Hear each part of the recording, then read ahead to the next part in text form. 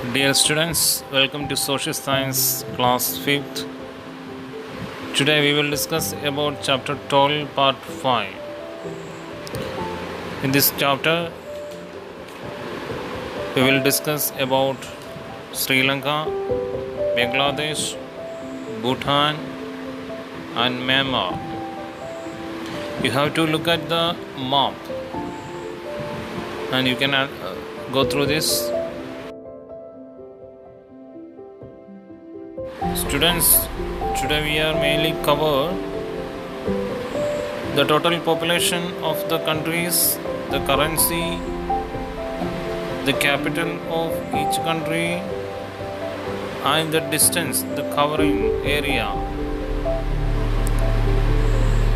Students, you can go through the textbook reference and you can make a short note about the chapters in your copy.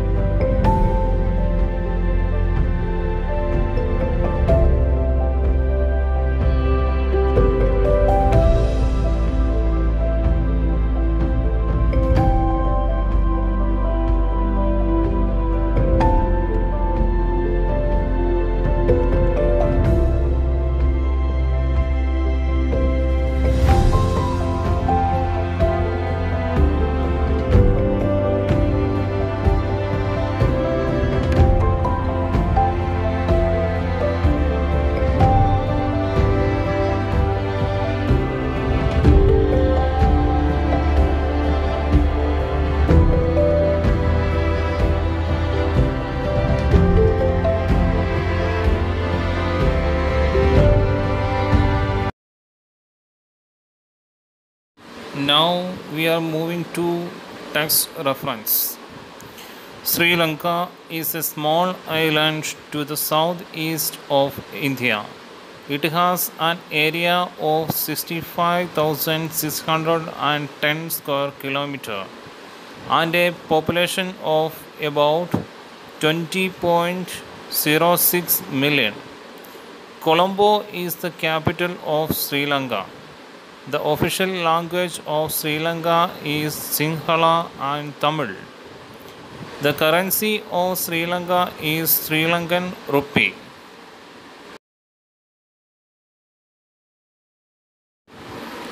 Bangladesh. Bangladesh is surrounded on three sides by India, on its western, northern and eastern sides.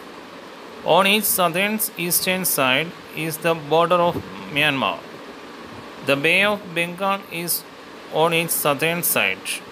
It has an area of 1,47,570 square kilometer and a population of about 154 million.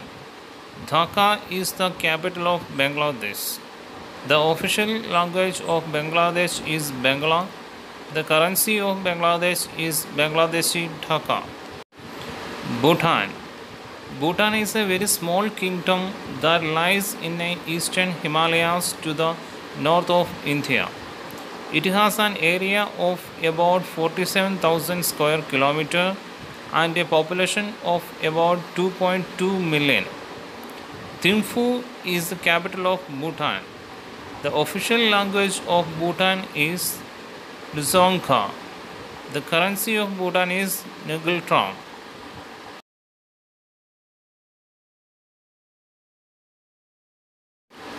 Myanmar. Myanmar is the east of India.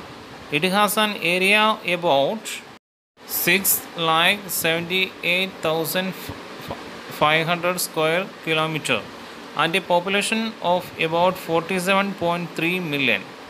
Naypyidaw is the capital of Myanmar. The official language of Myanmar is Burmese. The currency of Myanmar is kyat.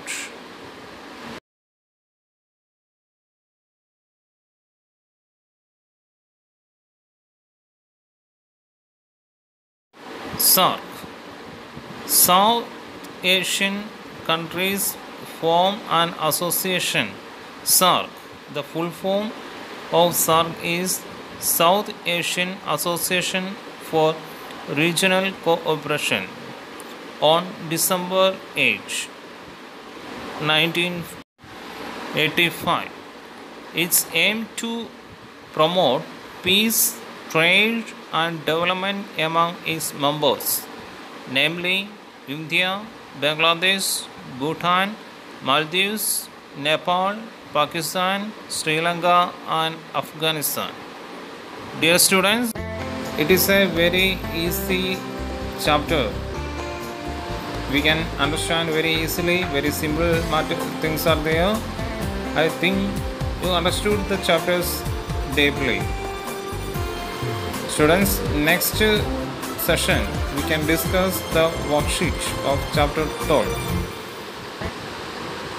So, all the best for your studies.